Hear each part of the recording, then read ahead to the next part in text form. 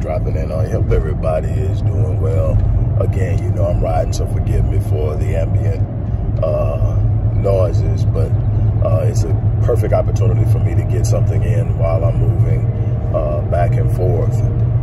And so I want to talk real briefly for those who have weighed in on part one of the Kwame Brown, Jessica Reed's family interview that I put up on yesterday, and you're waiting on part two.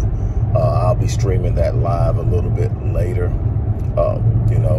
You'll probably see this maybe an hour or so before you see that. Before I go live on that, because I want to talk, and not just talk at you. I want to talk to you. I want to kind of get some feedback from you guys, because it's an area in which I'm highly perplexed. But that's not why I'm here. Not in totality.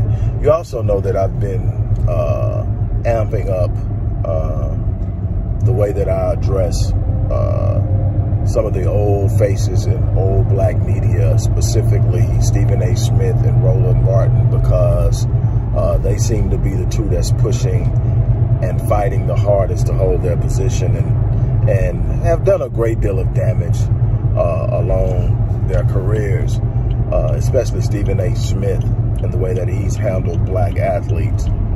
But what I wanted to talk about is in the growth and the rapid growth, actually, in the expansion of new black media, and specifically a part of that which I'm part of, which is all black media, and the great work that my friend and colleague Nyota Yura has done there.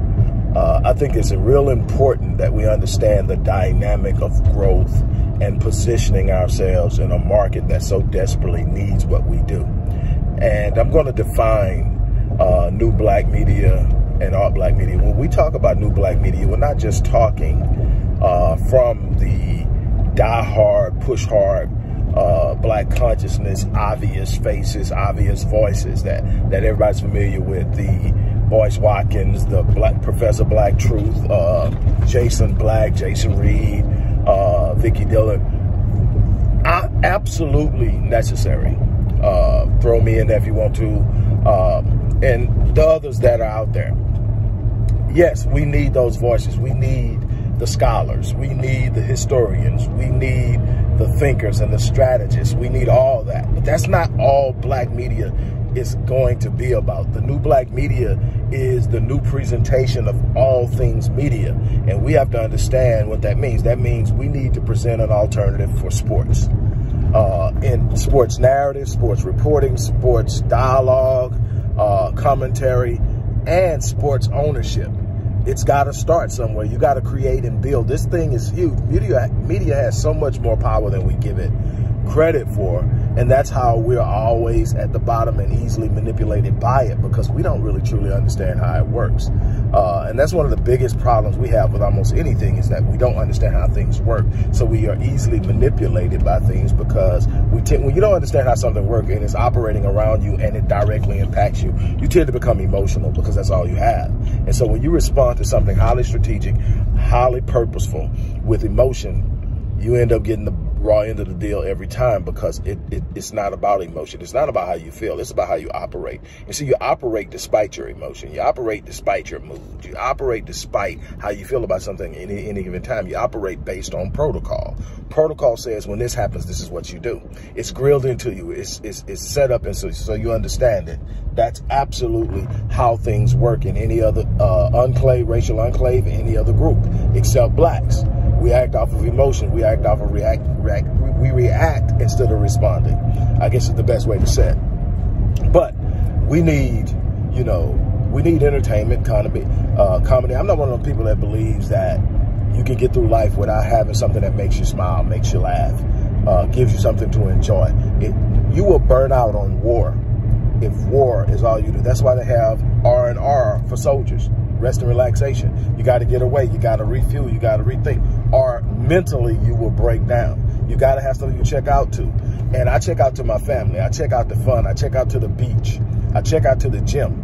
I check out because I know when I'm checked in, I'm going 110 all the time. So you got to have something to check out too. And media is a part of that. We need to start creating. I like what Master P has done. Master P has taken a significant move in gaming, in developing games.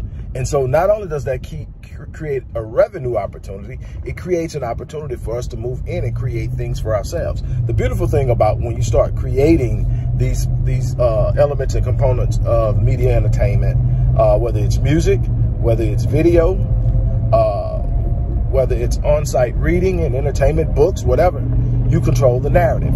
That's one thing that we haven't been able to do. That's one thing that has been a problem, is we don't control the narrative. And when you don't control the narrative, you tend to have to roll with who does.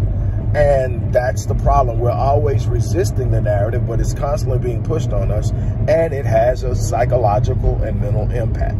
So we need to be aware of this in all ways.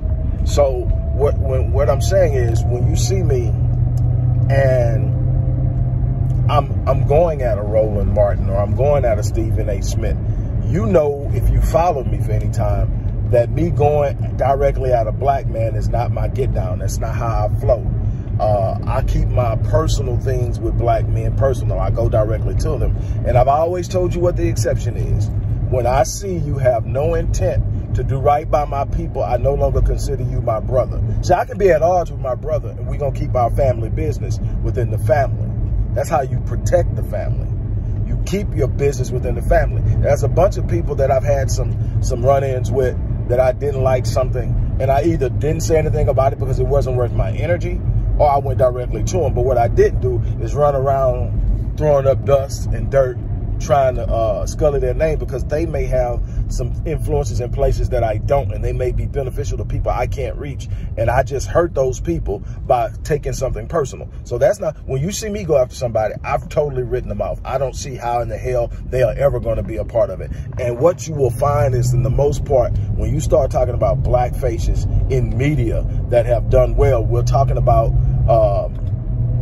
you know, the go along to get along crowd, the black bourgeoisie crowd.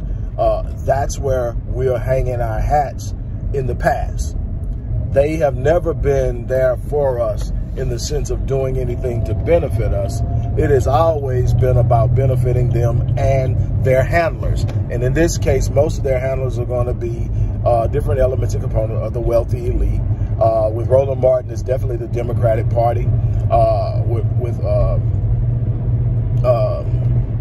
With Stephen A. Smith, it's the handlers and wealthy elite power media. He can go all out and say almost anything he wants to when it comes to a black athlete.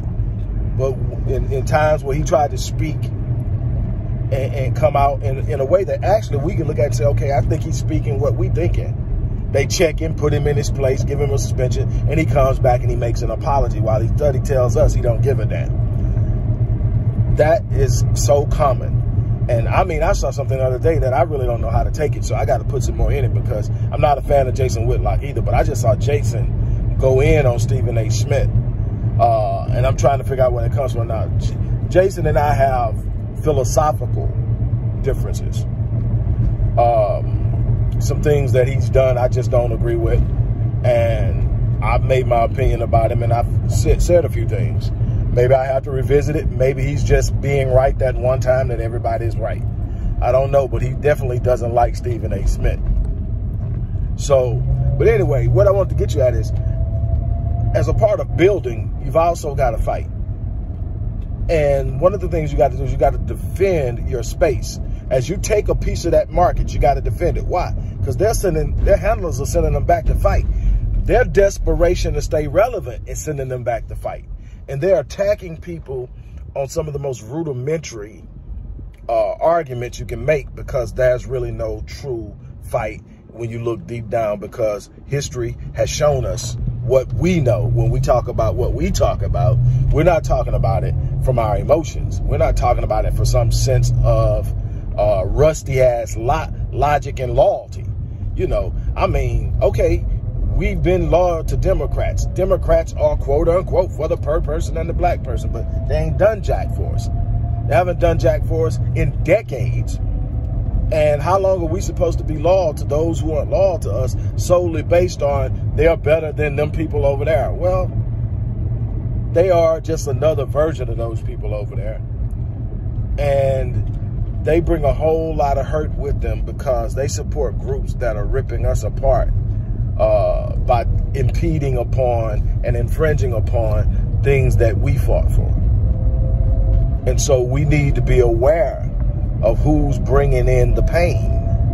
And we need to talk about it. And see, they don't talk about those points when talking to us, but they're championing them in the background.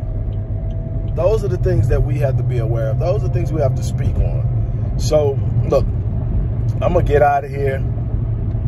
I just had to talk about that just for a second. So, it's not just grow, build, expand, share, and do what we do in black media. It's when they come up and they come against us, when they're speaking stuff we know not to be true, when they're speaking stuff that we know are harmful and may be still received by some of our people because they simply don't understand how things work.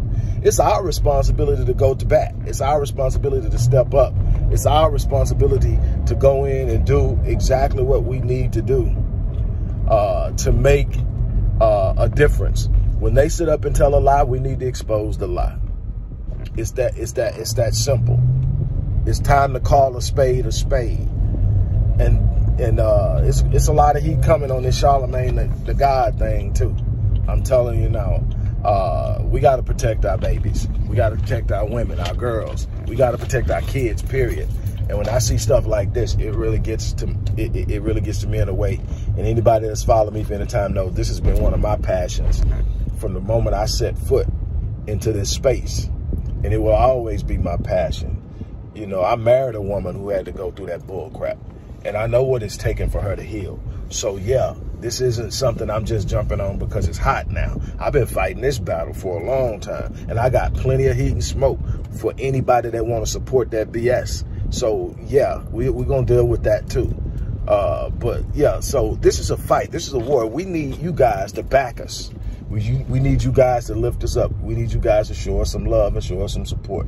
We definitely, without question, need that. So I'm asking you guys to show us some love. On that note, I'm about to get out here and I got back to the office, and we will talk soon. I'm out. A little special announcement for those who have followed me for any stretch of time. You know, outside of the businesses that I run, like Myriad Business Solutions, the Visionetics Institute, Odyssey Media Group, I also do a great deal of work inside of the inner city communities in Houston, Dallas, and other areas. I'm asking now, as we push a fundraiser, that you support what the Odyssey Project is doing in the inner cities, especially with programs like Black Men Lead, which is a rite of passage initiative, and Restoring Ghettos Forgotten Daughters, which is a program focused on helping young girls, but boys as well, suffering from childhood sexual abuse, rape, molestation, domestic abuse, absentee fatherhood, and so many other things. The information will be in the box. Thank you.